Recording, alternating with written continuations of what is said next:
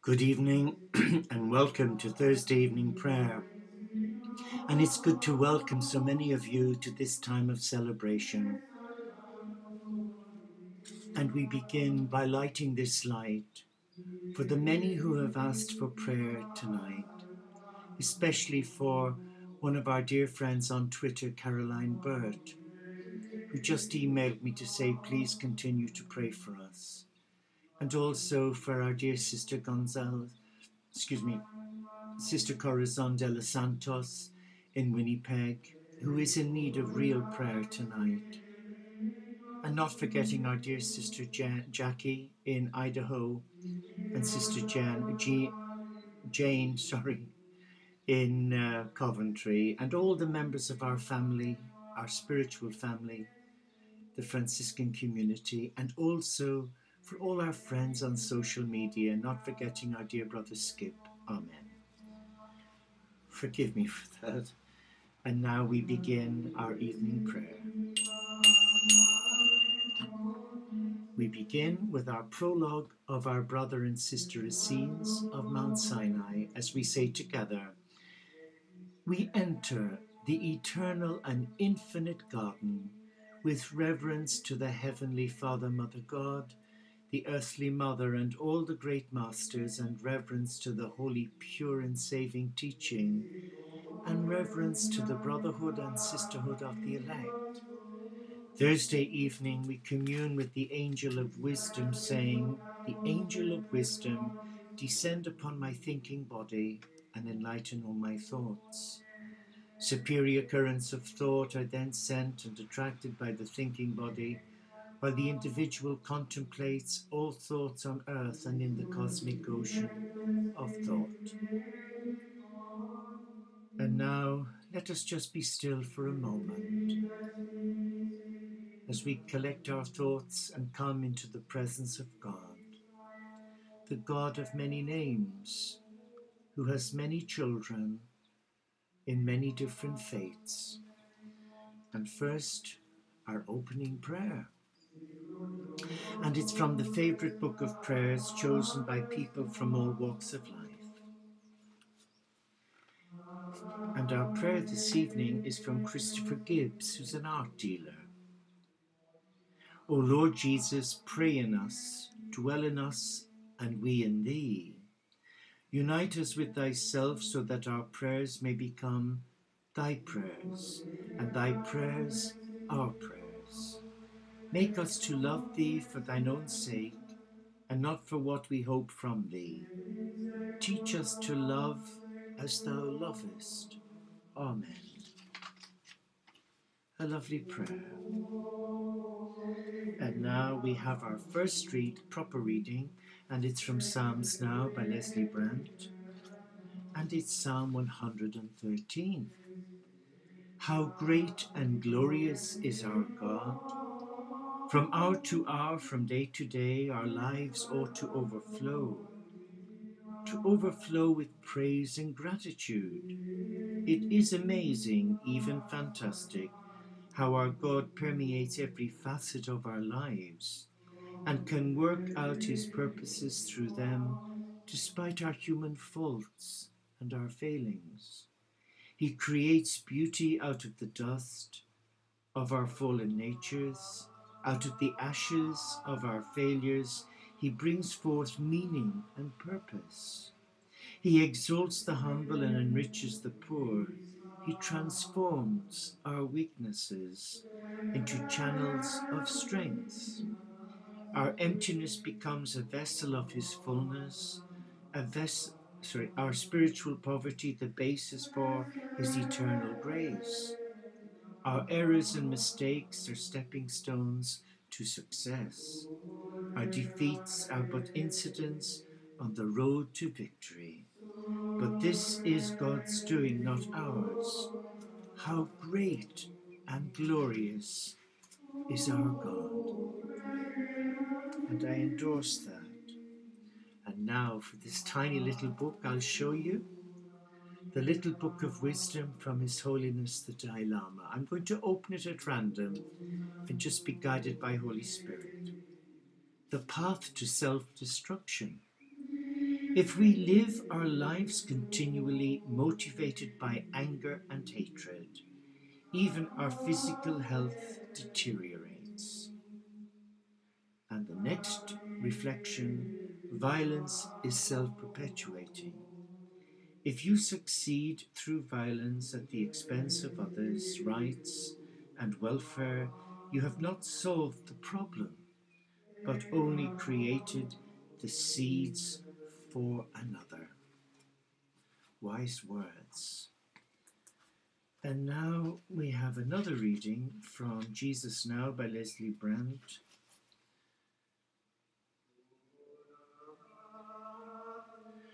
This is lovely.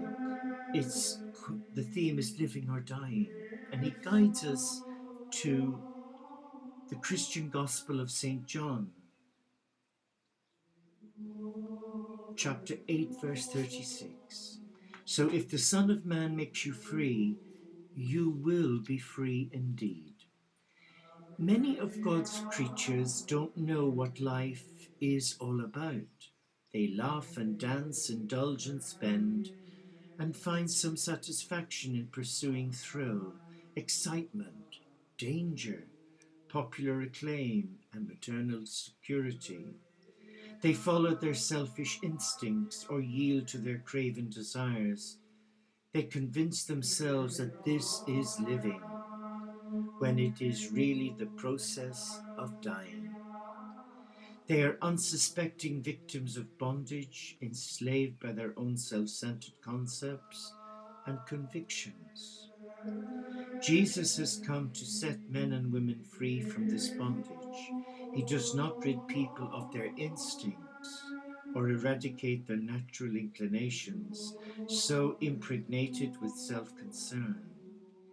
He can, infilled by the Spirit who enabled him to successfully confront temptation, grant to those who seek it the power to subdue their selfish desires and passions, and he can bless them with the kind of joy that will make their lives whole and abundant. Those who continue to seek for purpose and meaning along other corridors of this temporal existence may ultimately find the door to eternal joy and abundance closed shut. They remain blind to the truth, deaf to the word of God's love, numb to the movings of his Spirit in and about them. Their good works and fine intentions avail them nothing. They have not sought for God. They have never found him. Oh, wow. Living or dying. Beautiful words. And now we come to some prayers. Prayers for those we love who may be hurting, disgruntled, may be deeply unhappy or suffering. And here we go. This is from the Baha'i Faith. O thou kind Lord, these lovely children are the handiwork of the fingers of thy might and the wondrous signs of thy greatness. O God, protect these children, graciously assist them to be educated and enable them to render service to the world of humanity. O God, these children are pearls. Cause them to be nurtured within the shell of thy loving kindness. Thou art the bountiful, the all-loving, from the Baha'i Faith. And from Christianity we read, Lord, grant us joy of our wives and children, make reverence the garment of our love, and hallowing the benediction of our homes. By the surety of the troth we keep, make safe the troths of all. For the joy of our eyes grant us faith in our souls, make us and ours ready for all seasons, gay and grave. Make our loves true, and in their truth make our nation glad. Lord, hear our prayer. Our prayer, Lord, hear. Amen. And from the Baha'i Faith, prayers for parents. Thou seest, O Lord, our suppliant hands lifted up towards the heaven of thy favour and bounty. Grant that they may be filled with the treasuries of thy magnificence and bountiful favours. Forgive us and our fathers and our mothers, and fulfill whatsoever we have desired from the ocean of thy grace and divine generosity. Accept, O beloved of our hearts, all our works in thy path. Thou art verily the most powerful, the most exalted, the incomparable, the one, the forgiving, the gracious. Isn't that lovely? And now we come to our evening intercessions, where we bring each other into the presence of Christ. So we pray. God is ever creative. His love renews all things and is the source of our hope. Let us turn to God in confidence. We pray, Lord, accept our thanks and prayers this evening. We give thanks for the order of created things. You have blessed us with the resources of the earth and the gift of human life. We pray, Lord, accept our thanks and our prayers this evening. We give thanks for man's share in your continuing work of creation. We praise you for your gifts to him of inventive skill and creative vision. And we pray, Lord, accept our thanks and our prayers this evening. We pray for all the nations of the world. May those in authority work for peace and goodwill among all men and women. We pray, Lord, accept our thanks and our prayers this evening. We pray for all who are homeless tonight. We pray for families searching for a place to live and for refugees driven from their homeland. We pray, Lord, accept our thanks and our prayers. And this evening, we hold our dear sister Caroline,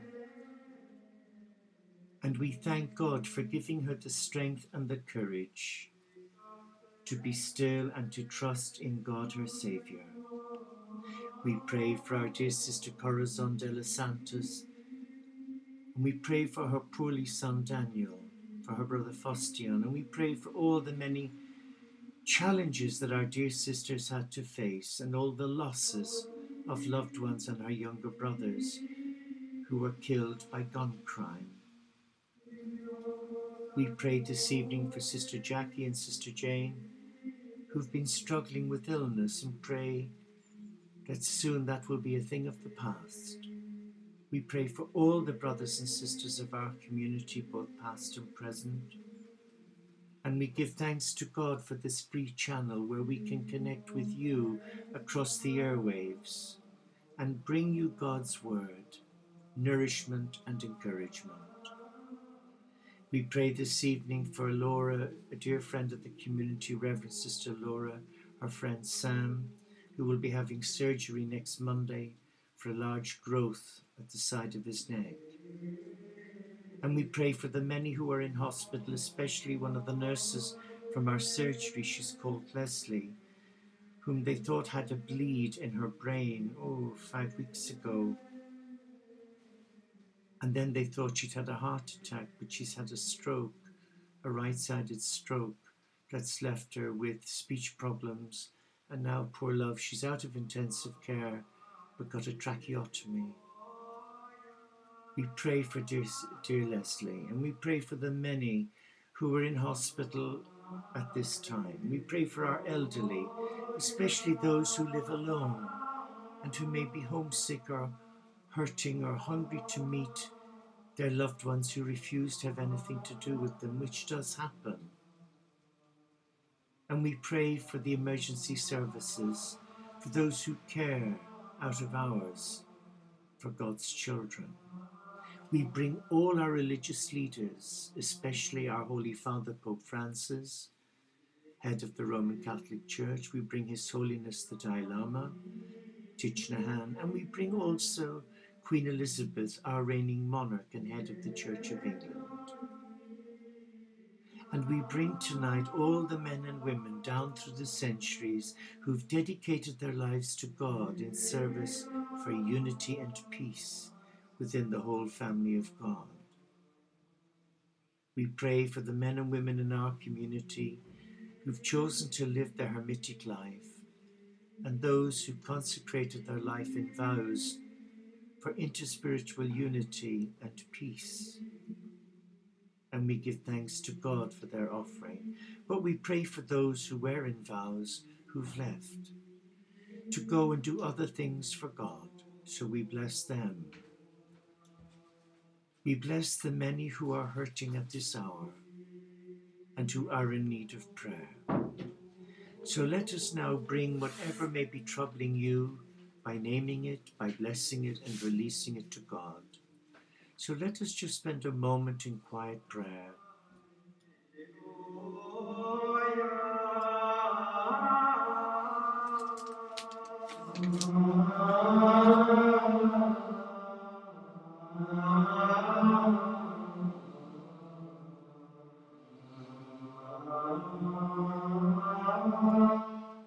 And now I'd like to pray this beautiful prayer, the Lord's Prayer. Our God, you are everywhere, infinite and eternal, unknowable. Yet we call upon you and give you a sacred name. Your will brings everything into being, the multiverse and all dimensions. It is by your grace that we live. You see us as whole and perfect. We pray that we learn forgiveness so that we can see others as whole and perfect too. Guide us to understand that wealth and power are illusions, and as we dwell in the world of duality, let us discern and eschew evil, for you are beyond duality. You are the only reality, forever and ever. Amen. And for our closing prayer, let us go back to the little book of favorite prayers and open at random.